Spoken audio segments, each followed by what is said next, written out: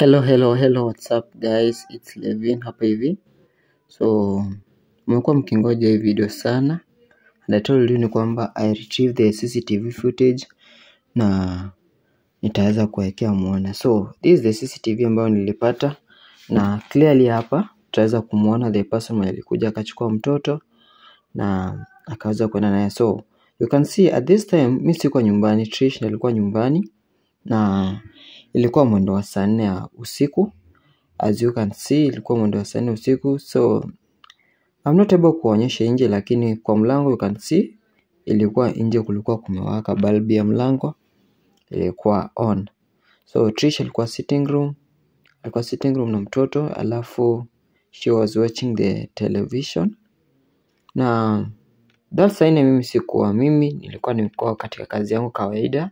So nilichelewa kufika kwa nyumba, but I had already told that nitakuwa nimechelewa kidogo, so nitakuja baadaye. So Trish alikuwa hapo, yeye alikuwa na watch.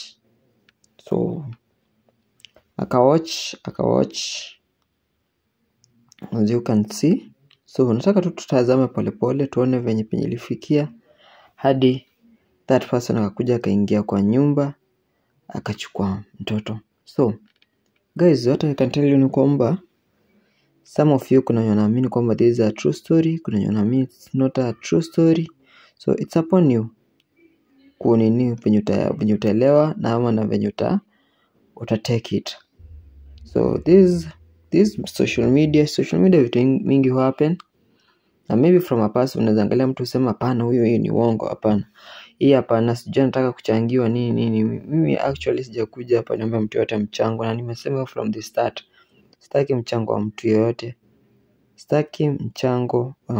Pesa niko nazo zinanitosha, jambo mchango wa mtu yote.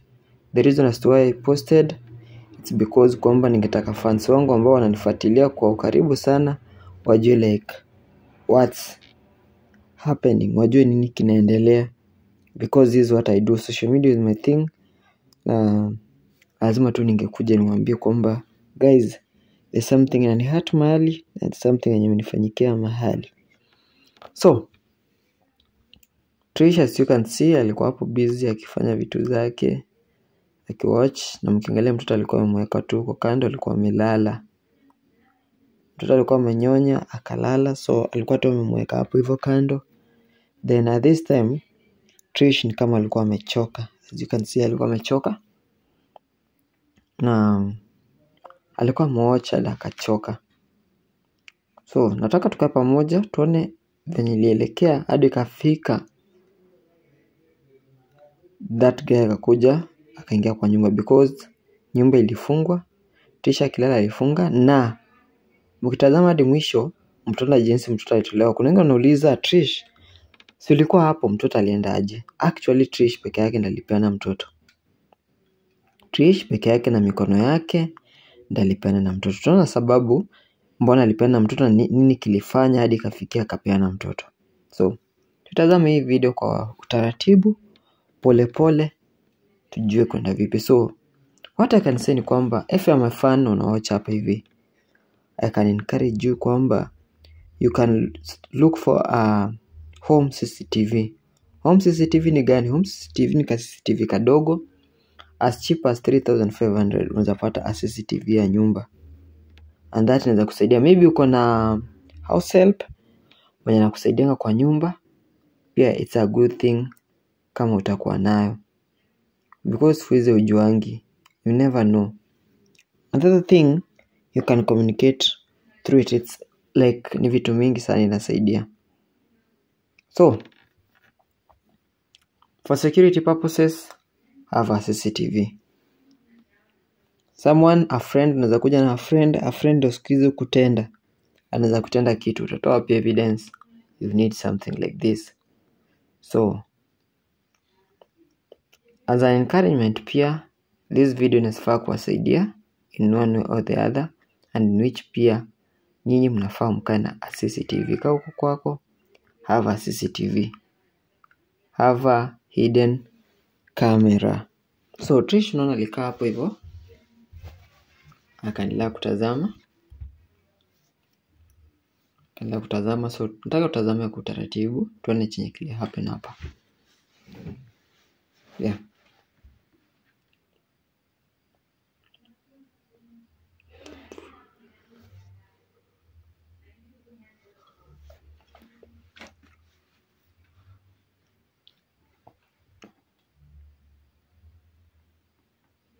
So ni kama alichoka. Kama alichoka pia akaamua kulala kwa kiti.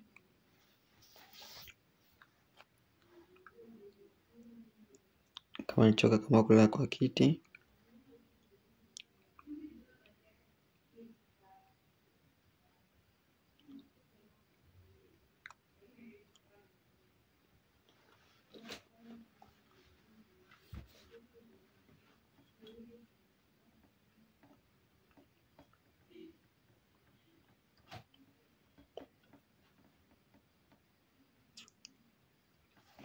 So Trish hapo mkiangalia alikuwa amechoka, ni kama alikuwa amechoka, akalala kwa kiti.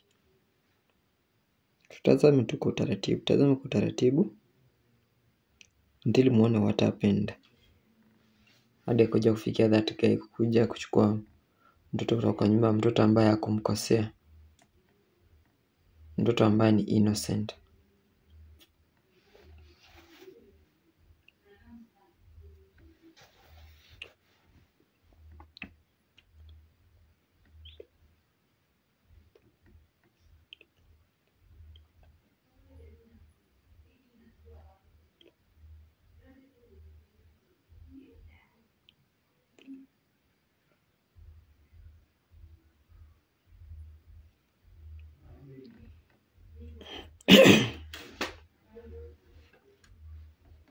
Yeah, so let's endelea kutazama. Endelea kutazama polepole. I need it ifike place that guy aliingia kwa nyumba. Muone how people can be mad. How people can be ruthless. So hapo I think umeona Trish aliamka tena.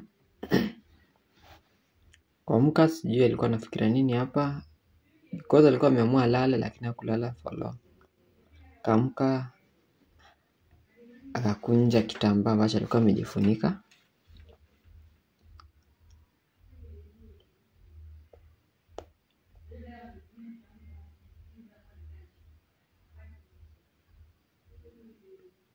So hapa Trish ni kama I think alikuwa ameamua kufunga mlango. Alikuwa ameamua kufunga mlango, alikuwa anataka kwenda kulala. I think so. Because ni saa 4 saa 5 ya usiku.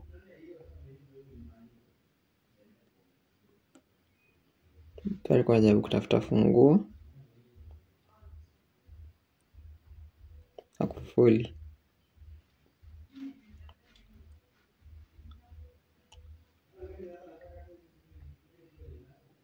So mkiangalia hapo hivyo kwa kiti kuna mtoto. Mtoto alikuwa amelala. She was asleep. So alipata kufuli. So hapo mkiangalia hapo I think ni venye curtain imefunika. What she was doing ni kwamba alikuwa analock mlango. Si tukilala huwa tunafunga mlango na kufuli. Akafunga, kamaliza, kazima TV.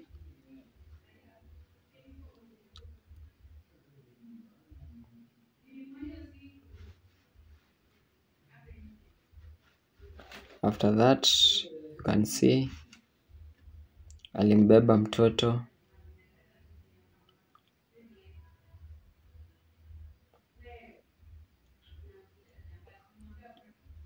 After kumbeba mtoto akaenda bedroom kulala. So hapa ndo turning point inatokea. After 57 minutes later tunarudi kwa sitting room ambapo kulikuwa na CCTV. Na CCTV inamwonyesha this guy. Nani huyo? Huyo ni boss. Boss aliingia, tunajiuliza kifunguo alitoa wapi? Because Trish alifunga nyumba. Akaenda so akapita hapo nika aliingia kitchen, alafu akakuja bedroom. Bedroom pia niko na CCTV kwa bedroom yangu. So alikuja You can see mtoto amelala huko kwa kanika mtoto kakumkinga na mbu, na Trish amelala hapo, akamguza Trish akaamka. You can see the magic here. Akamguzisha kitu kwa mapua. As you can see, there is something amehold kwa mkono, akarudisha kwa mfuko. Trish akachukua mtoto. Ona tu maajabu hapa. Akachukua mtoto akampatia kwa mikono yake tu, akampatia, akampa, alafu akarudi kulala. After kurudi kulala, akamchukua mtoto na akatoka. So guys, hapo ndo swali lipo. Nini hiki alikitumia kumchanganya Trish? Swali lingine, aliingia vipi kwa nyumba na hana funguo? So guys, we're hoping for the best. Thalia itapatikana.